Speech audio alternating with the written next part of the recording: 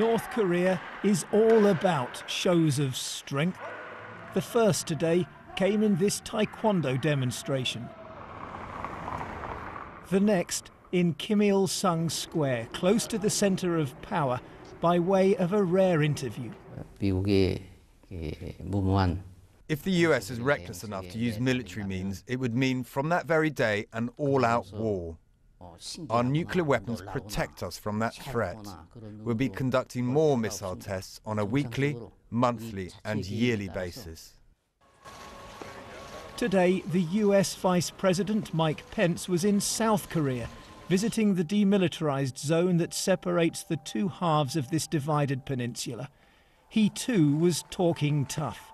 There was a period of strategic patience, but the era of strategic patience is over.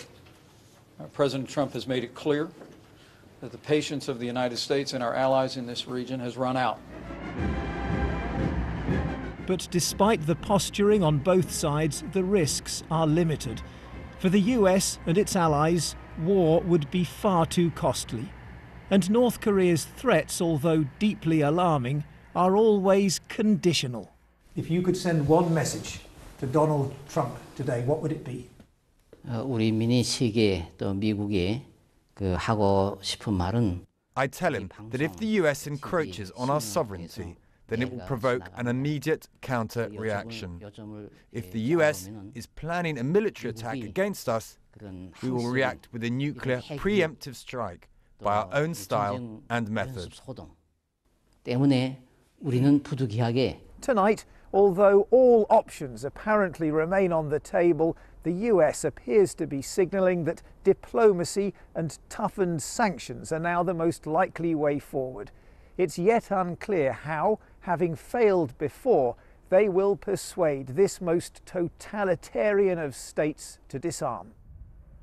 There is strong evidence that beyond the gloom of this city lie vast political prisons, gulags, in which all dissent, however mild, is crushed. Although in his interview, the Vice Minister called that accusation a lie. Militarized, isolated and repressive, North Korea has the right to follow its own path and, he insisted, no one will be able to stop it.